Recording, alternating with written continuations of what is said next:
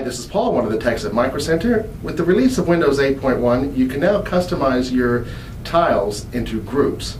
Today we're going to show you how to group together tiles and name them. Let's get started. Okay, so to get started, here we are on the tile screen in Windows 8.1. If you want to customize, there's a few different ways to get to it. If you are on a regular computer, you just right-click. If you want a touch screen, you sweep up from the bottom, and there's Customize. Click on Customize, and you can name your group. We're going to call this group Micro Center Tech.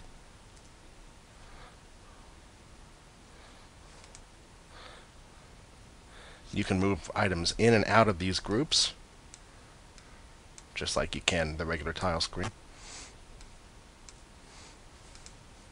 Go ahead and click on the screen when you're done, and it names your group.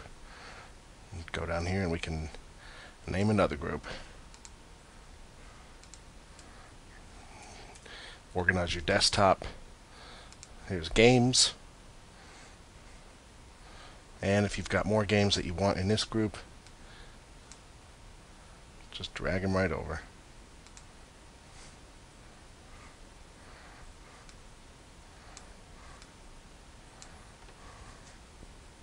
Okay, that's how to create groups and name your custom groups in Windows 8.1.